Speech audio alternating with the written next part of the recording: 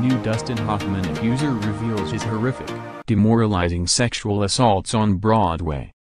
Just like so many other stars over the last few months, Dustin Hoffman has been accused of sexual misconduct by multiple women, and another one just came forward today with a horrible story about Hoffman's alleged actions on Broadway.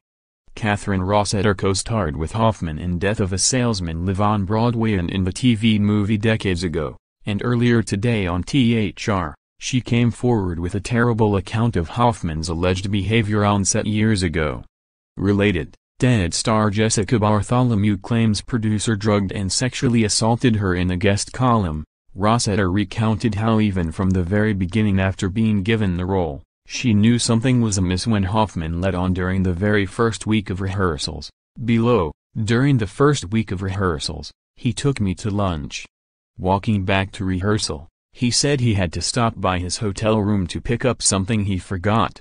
I asked, why a hotel room? He only lived a little over a mile away. He said so he could take naps at lunch, if needed, and when they were working on scenes he wasn't in he could go there and relax and study his lines.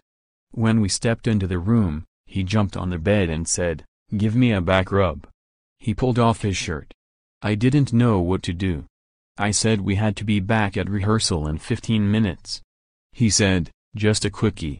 I was a nervous wreck, but sat on the bed and gave a very lame rub.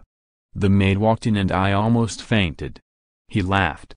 As we prepared to leave, he looked at me and said, "Now we have our hotel room." That was the beginning of what was to become a horrific, demoralizing and abusive experience at the hands, literally, of one of my acting idols.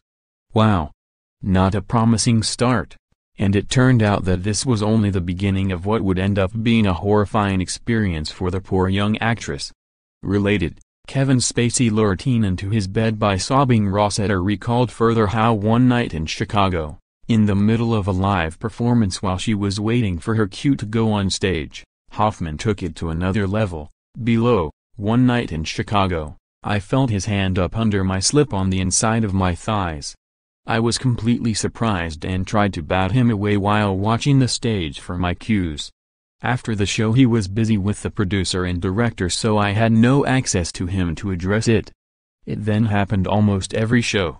6 to 8 shows a week. I couldn't speak to him in the moment because I was on a live mic. He kept it up and got more and more aggressive. One night he actually started to stick his fingers inside me. Night after night I went home and cried. I withdrew and got depressed and did not have any good interpersonal relationships with the cast. How could the same man who fought to get me the job, who complimented my work, who essentially launched my career, who gave me the benefit of his wisdom as an actor, how could he also be this sexual power abuser? Was I doing something? Was it my fault? WTF? Seriously, what the fuck? In what realm is any of this okay? ? You can read the whole disturbing, disgusting piece and all the accusations here. Image via Robrich/Wen. Tags, controversy, Dustin Hoffman, icky poo, Kathryn Rossetter, legal matters, news, sad, sex, sexual assault, sexual misconduct, viral, news. Yet another Kardashian has been accused of ripping off someone else's designs, but Kim Kardashian West says she has a reason for it. In case you didn't see, the reality TV star unveiled 2 new outfits for her kids' clothing line Kids Supply this week, which were blatantly recreated from looks in St. West and Northwest's own closet. Related, Kim called out for cultural appropriation in new song.